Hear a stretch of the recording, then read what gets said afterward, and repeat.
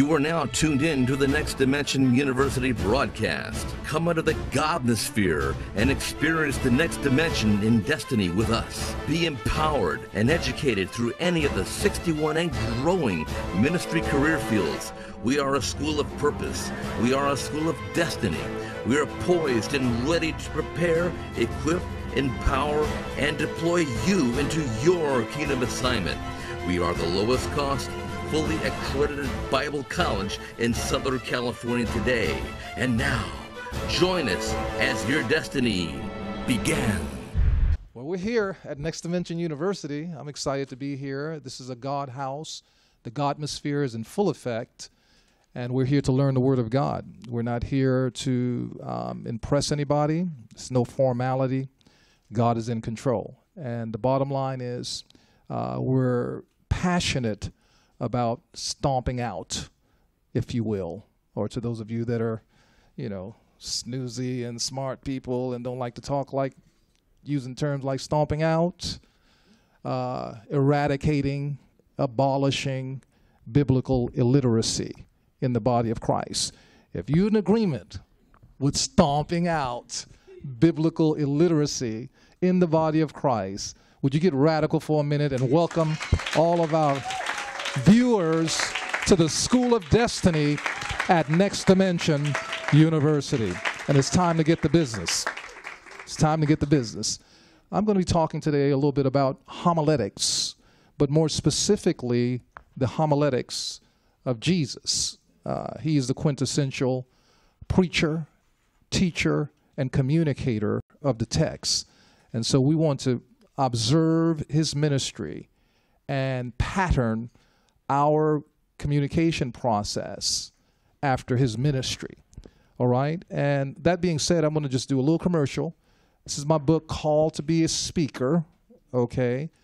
Every man and every woman of God here under the sound of my voice, you're called to be a speaker.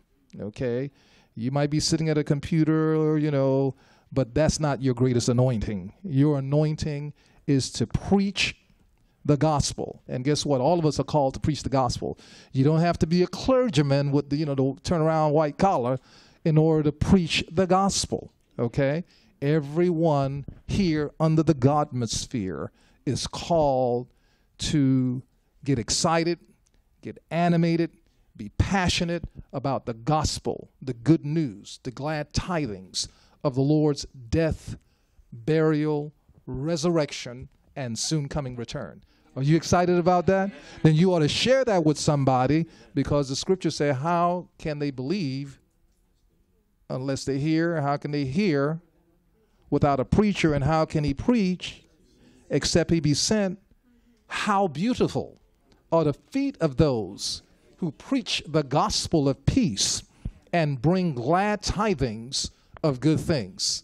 It doesn't stop there. That 17th verse of that 10th chapter of Romans says, so then faith cometh by hearing, and hearing by the word of God. So in end-time homiletics, the Jesus homiletics, you got to talk and talk and talk, and you got to be repetitive. What did I say? You have to be repetitive. You have to be repetitive, particularly when you're communicating under a prophetic influence, and that's end-time homiletics. It's a prophetic influence. When I say a prophetic influence, I'm not saying a pathetic influence, okay? Because we need people that are going to be prophesying and not prophesying, amen? And usually when I'm talking about the prophetic anyway, I'm not referring to foretelling the future. I'm talking about forthtelling what God said. Just saying what God said. Tell somebody, just say what God said. Because there's an anointing in just the unadulterated, infallible, unchanging, uncompromising Word of God. You just need to put it out into the atmosphere, and it has an ability in and of itself to revolutionize, to change, and to save, right?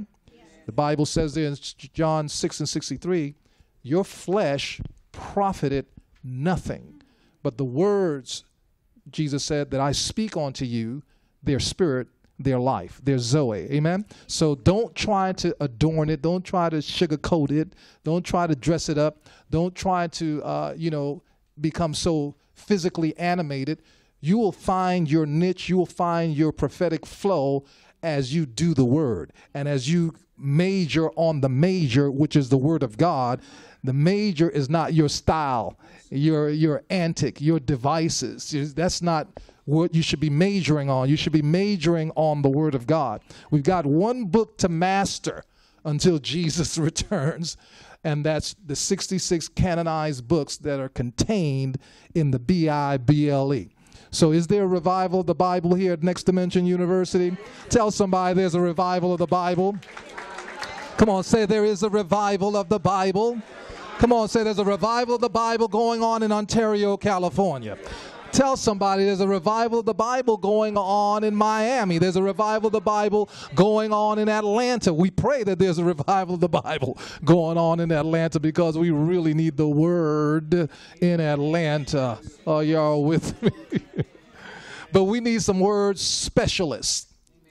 See, when I was 15 years old, I did get the little black book from my organization, and I considered it a companion book, and I wanted to major in that book because, I want to cut my teeth on knowing all the jurisdiction bishops and all the mothers and elders of the church, But tell somebody there's no anointing in that.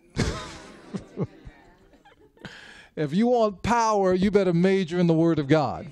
Amen? Anybody want power? You got to major in the Word of God. Amen? All right, let's get right into our lesson for today. So we're going to go to two passages, and these are the passages that are going to be the premise for what we're talking about today. We want to look and observe the ministry, the teaching ministry of Jesus. He's the master teacher. What did I say? He's the master teacher. And we want to copy, emulate, do as he does, as he do. All right, do as Jesus do. Amen? What would Jesus do? That's what we want to do. Is that all right, everybody? And I mean that specifically as we look at his ministry. We talked about this the last time we were together. We talked about the ministry of Jesus, the homiletic ministry of Jesus, teaching ministry was supernatural. So things happen when he was speaking, right? As a teacher, as a preacher, you may have your outline. You may master homily. You may master rhetoric. You may have a command of the English language, but we want to have a command of the God language. Amen? So all of that is subservient, if you will, to mastering the Word of God and allowing the Holy Spirit to be a part of your discourse. All right? If the Holy Spirit is not governing your discourse could be polished but not anointed. Tell somebody you need the juice. Jesus operated, the Bible says in the 3rd chapter of Matthew's gospel that God looked from heaven and said, "This is my beloved Son in whom I'm well pleased." He was baptized, he was filled with the Spirit, and then when he came in the 4th chapter of Matthew's gospel, the 1st verse, just the Spirit of the Lord led Jesus into the wilderness to be tempted of the devil, and after he had fasted 40 days and 40 nights, he was afterward hungered, and the Lord said unto him, so on and so forth. Jesus was influenced by the Spirit. Okay, so when you look at the chronology of kingdom education, what's important in the kingdom? What's important in the kingdom of God as it relates to being educators and getting the scholarly approach to the Word of God? What should we be looking for first? We should be looking to master soteriology, that is salvation, because everything that we do is about drawing people to Christ, okay? So God is mostly concerned with us bringing the message that will convert, the message that will change people. Jesus majored on the salvation message. all that he spoke, the content of his discourse, was trying to get people to change. He was bringing the kingdom of God to an otherwise manner of doing things that was not fulfilling. And that's why he talked about, it's been said of those of times past that you do things like this. But he went on to say, but I say unto you, thus and so. So we want, in hermeneutics, that's called the sensus plenior, the sensus plenior. That is the deeper, more fuller meaning of the text. So we want to know not only the surface of what the text is saying and how to communicate to God's people, but we want to be able, like Jesus did, from heart to heart, from breast to breast. Jesus, the Holy Spirit in Jesus communicated to the human spirit of men. And if you're cognizant of that, you are not going to try to be psychological with God's people. You're not going to target their mind and their psyche and their emotions. We're not trying to arouse the emotions of the people. That's why I particularly enjoyed the teaching ministries back in the day of Fred Price, Kenneth Copeland, Gloria Cole, all of those great Bible teachers, because they were able to stand flat-footed and teach and don't have to play on your emotions in order to keep your attention. And if you got a little sleepy, you just say, stand up and keep on teaching. Tell somebody, keep on teaching.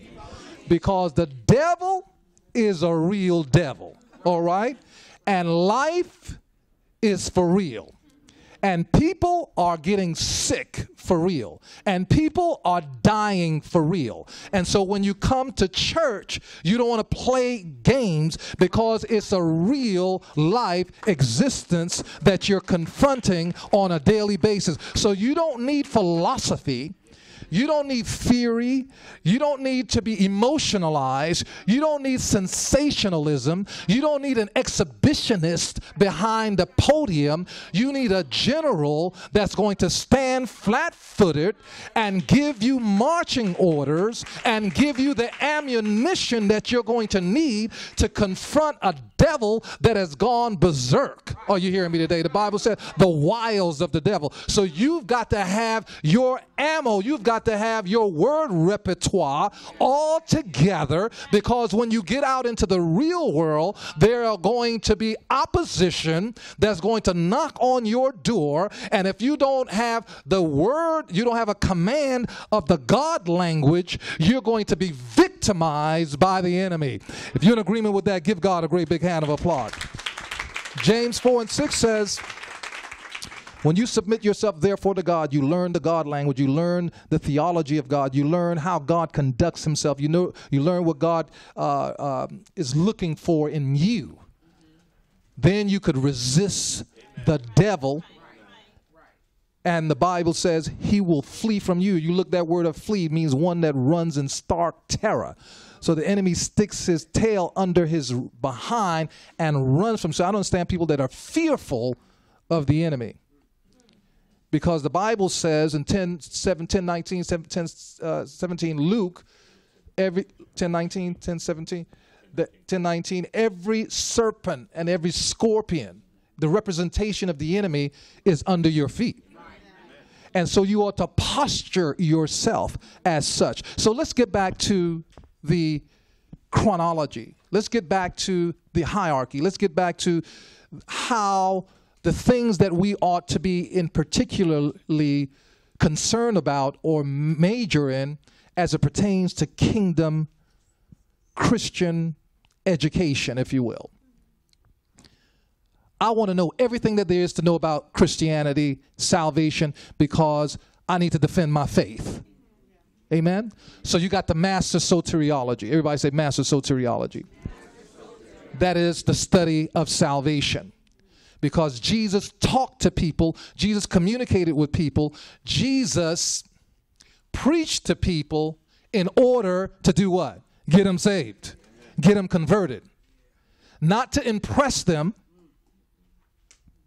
right? And if you're aware of that,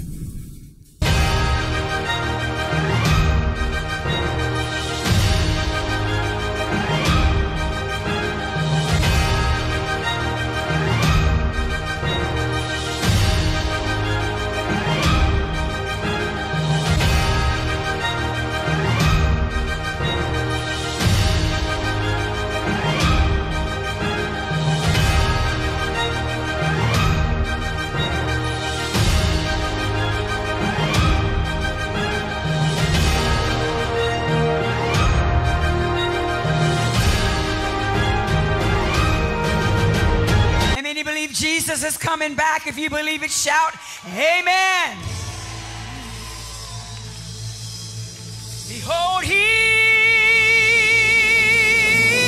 comes.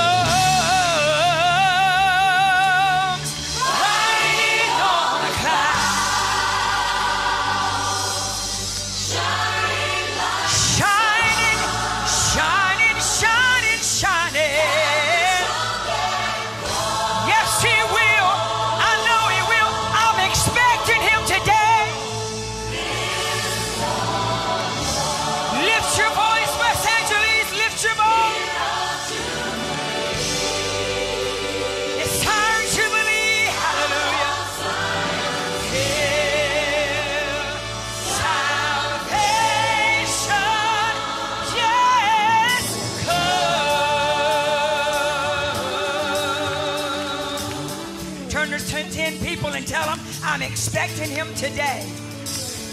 Come on, do it, do it. Yeah. Bless the name of the Lord. Hey.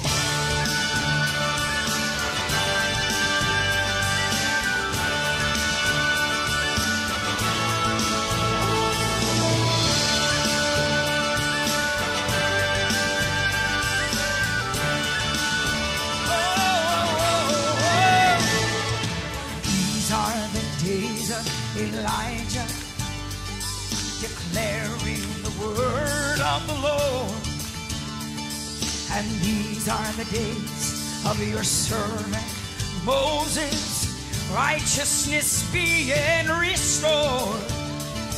And though these are days of great trial, of famine and darkness and sword, still we are the voice in the desert, crying, prepare ye the way of the Lord. Behold, he comes, yes, riding on a cloud, hey, shining like the sun, and the trumpet call. So lift your voice, it's the year of Jubilee, and out of Zion's hill salvation comes.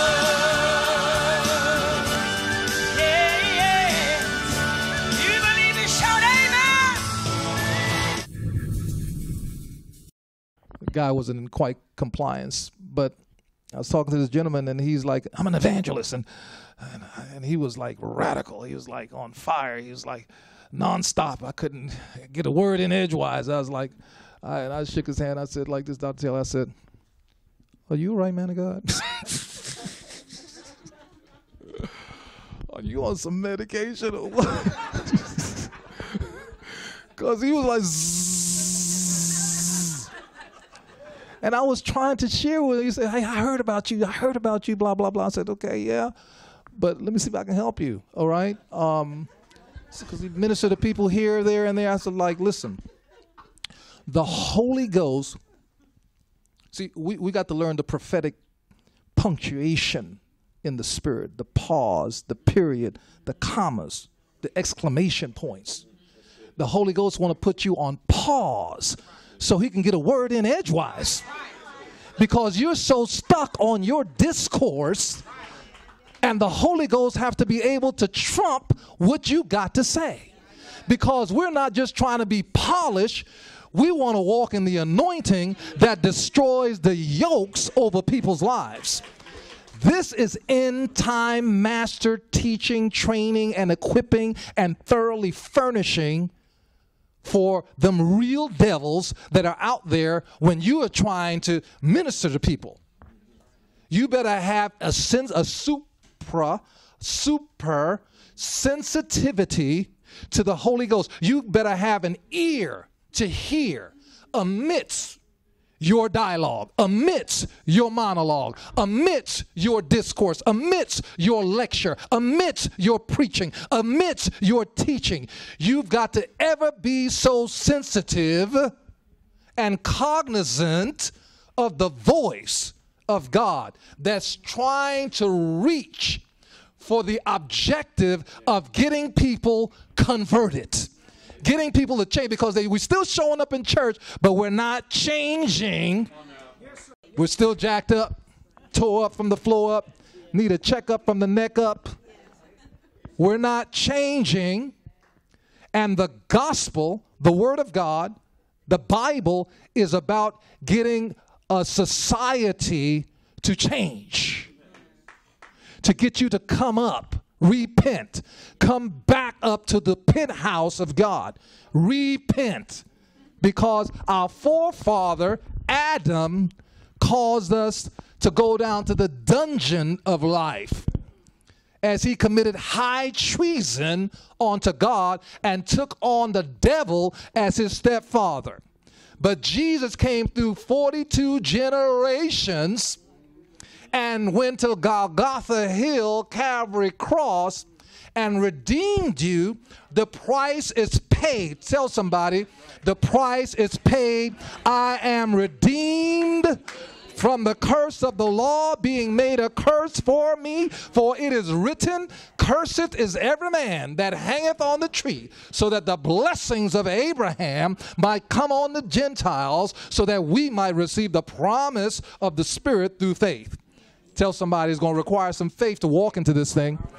Grace is grace, grace, we wonderful, grace, wonderful, grace, but we're going to need your volition and we're going to need some faith in order for you to appropriate the blessings of the Lord, which maketh rich and add no sorrow to it. Amen? But let's get back. We're talking about the homiletics of Jesus. Everybody say homiletics. Everybody say homiletics. It's not just rhetoric. It's not just mastering the English language. It's not just being an effective communicator. All of those items are part of it. But for the end time, for end time master students and end time master teachers, one of the greatest disciplines that you have to master is the discipline of yielding, because you're so stuck on stupid. You got such a stain on your brain, and you got just want to do it one way. This is the way, this is the way, this is the way, and you give no room, no space, no maneuverability to the Spirit of God. He is the only one that can reach you, okay? It's not in the volume of our voice. It's not in our articulation. It is not in the impressiveness of our presentation. It is in 2 minutes that I got.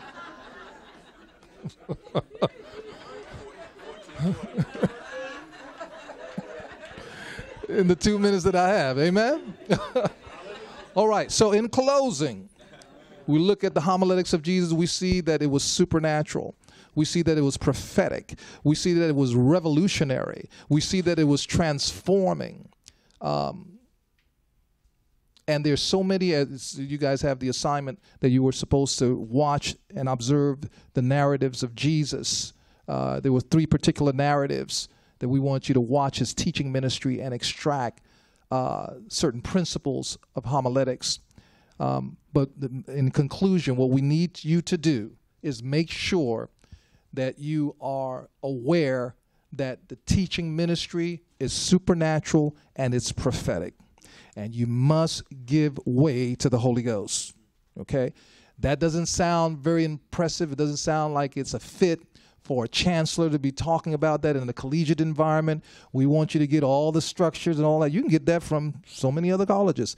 We are the next dimension university. So we don't try to package us and, you know, put us under the heading or the categories of the schools that already exist. This is the next dimension. Amen. If you're in agreement with that, give God a great big hand of applause. Whoo, Jesus. And there is homework in Jesus' name. This is the end. You know, we're moving on because I'm privileged as the chancellor. My class can go on for, well, maybe not. Dr. Taylor might not let me do that. But we're moving along, and what I would like for you to do is to review those narratives that you gave me, that you're going to give me in your homework. I want you to review those on a prophetic, supernatural tip, okay? The Bible said that signs following the word, Okay, Jesus had signs found. People were healed. People were delivered. People were made free through his teaching. Is that right? Is that right? And so we need to have signs that follow. End timers. All right, master teachers. If you're in agreement with that, give God a great big hand of applaud. And I need you to give me a commentary on that, elaborate on that, and submit that in the next time we come together. All right. All right. All minds clear. That being said, we want those of you that are listening to the School of Destiny telecast, we're excited to have you as an honorary member here, student body, as part of our student body. But we want you to become a legitimate, credible student. So give us a call at 888-206-4344. We want you on this journey. We're stomping out biblical illiteracy globally. We're equipping God's people for end-time ministry.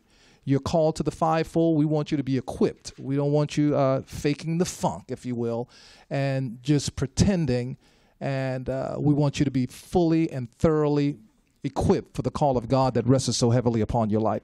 So God bless you until the next occasion. This is Dr. Mcleod in the School of Destiny signing out, saying God will bless you. God will continue to keep you as we together continue to strive for the masteries that are in Christ Jesus, our Lord. God bless you. Let's give God a great big hand. Thank you for listening into our broadcast. Now log on to nextdimensionuniversity.com and register for your next season of formal training and preparation. If you do not know your calling or just want to enhance your knowledge, Next Dimension University is clearly your next step. So embrace your destiny and be the best you can be. Yes, your destiny starts with us. Your destiny starts today.